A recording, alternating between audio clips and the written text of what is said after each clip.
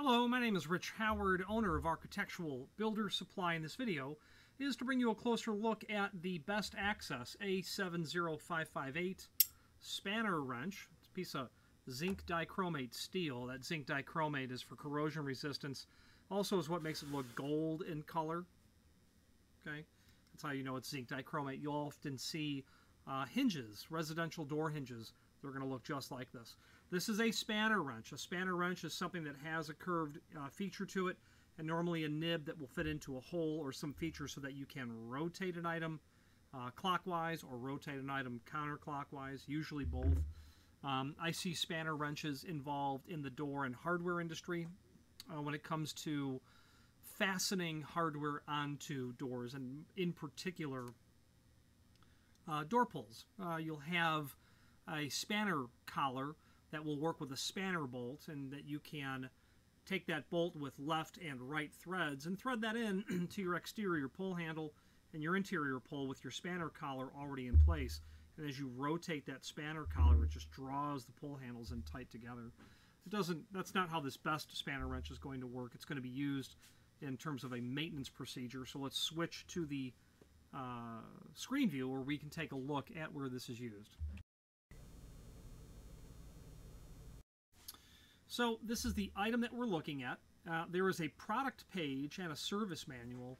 Product page is just simply a page out of the service manual that gives an idea of what this darn thing is for. And this part number 2 spanner wrench is used with their combinators. That's what it's used for. Now, a combinator is a name that the factory uses to describe or to title a key machine, a machine that is used to originate best keys. It's a punch style machine. Let's switch to the service manual. Before we get there, let's copy that part number and copy it. Pull up the service manual, the key combinator service manual, and we'll do a find function for that part number, and you'll see it shows up.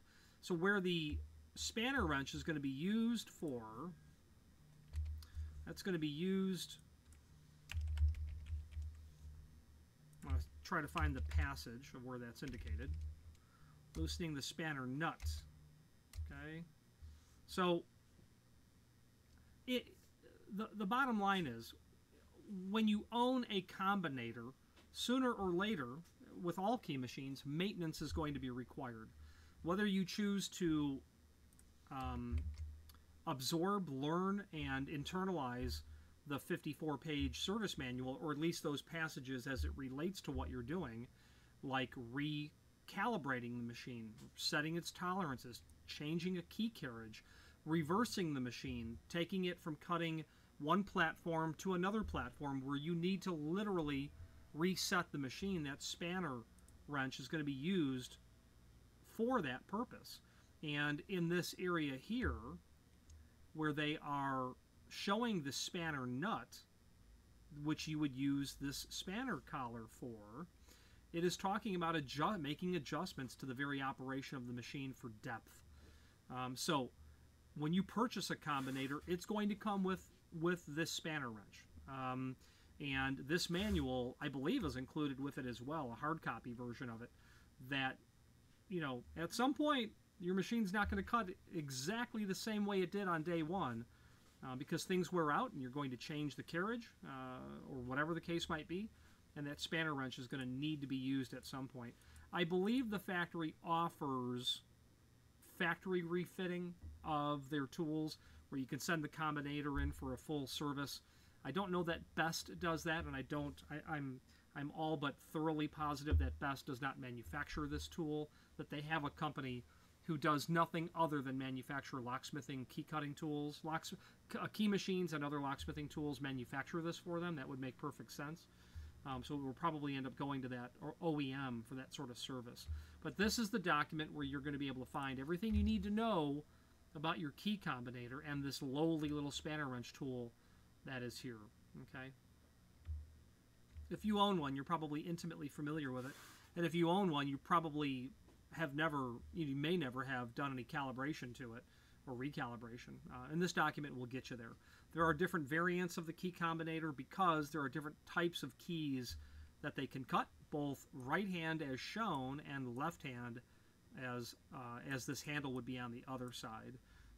And it's all listed in here in terms of what part number you would need for the key platform that you're cutting. So if we have a left-hand combinator, you're going to cut peaks 7 and 6 pin, etc. You get to a right-hand combinator, and you're going to be cutting different thing, a standard key carriage. Okay, so you're not going to see standard key carriage for this left-hand combinator. You'll do those on a right-hand combinator. Is the bottom line. So you'll have different left and right, and then you'll have different carriages. Part number 3 is what I'm referring to for the system that you're cutting. Let's now go back to the item we're looking at. The link to the manufacturer's page is here, where you can review not only all of the best items that we sell. As we scroll all on down and through, different best items will come up, and a link to the manufacturer's website, as well as a link to the full product catalog and other encyclopedic documents. And what I would point out to you just briefly would be the full service manual. Best does a great job. They're not alone in doing a great job. The other lock manufacturers do a great job as well, but Best is right there with the best of them. On their service manual, this is going to be 1,000+ pages of breakdown parts exploded drawings of all of their material, 1,358 pages worth. It's really a great resource for you to review. There's also going to be the A2 and A4 key system training. What that means is this: if you want to teach yourself how to pin small format in an A2 or an A4 system, I'm sure A3 is in there as well. If it's not, you can find that. It might even be in their service manual. That is the document. That is a document that will get you there. If you are new to locksmithing, or if you are somewhat familiar with locksmithing and small format is something you've not tackled yet, that would be your entry. That would be your on-ramp to the world of small format. There are others that are out there, but let's face it, Best is the company that literally invented the small format platform. Frank Best had a patent in about 1921. That shows it may even be on this page. Oh, there it is right there. Patent 1921. That is the original patent of the small format cylinder. This is not what ended up being the small format as we all know and love, but this is definitely the 1921 patent, showing the technology, the concept of 2 shear lines. And that is in effect what a small format is. This is a shear line right here, where the key, when it's fully inserted, satisfies this shear line. Right here, as I run my mouse across. Now, if you pull the key out one space, you will then satisfy the upper shear line, which is your control lug shear line. The balls you wouldn't see today, but if you're a locksmith who deals in really old locks, the balls were there because the key blanks themselves and the tumblers were, when we're dealing with literally 19th century technology, the material science was not capable of handling the use. So they used balls. It was a common practice, and according to Corbin, they invented it. And according to Corbin, they invented the 2 shear line concept in about that patent, the master ring patent, was about 1889. That has not only ball bearings in it, but 2 shear lines. So a man like Frank Best, a master intellectual, a wizard, a mechanical genius, would absolutely have been very, very, very familiar with what was available on the marketplace. And it could very likely be a nod to the 2 shear line concept of how he employed it in a novel fashion to do something completely different than what Corbin was using it for. But the ball bearings were just for wear resistance, and they were equal to a certain height, like maybe a 2-pin, whatever it was. I don't know what this would have been equal to in a Best original system. But a key pull of one spot is what would have satisfied that shear line. And obviously that concept would not have worked in a production setting because, you know, it appears to be, it's the same key blank that they have in both positions. So pulling it out one spot is going to allow you to rotate and pull the plug out is the concept. Well, it's the two shear line concept is what it is.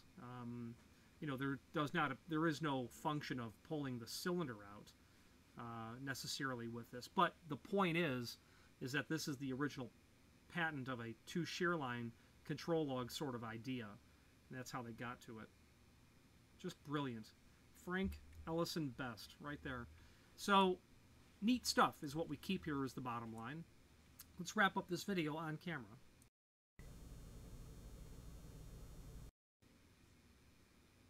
So, quite clearly the person who bought this, the gentleman who bought this, has a combinator. This is not used for, like you'll see in locks where you have a spanner wrench that will allow you to tighten a nut or tighten a rose, which you'll see in mortise lock sectional design, sectional and discussion design, where you're tightening that unit down. This is for their combinator, and only for that. So, any questions on anything Best related, please feel free to reach out to me. I'd be happy to assist. Thank you.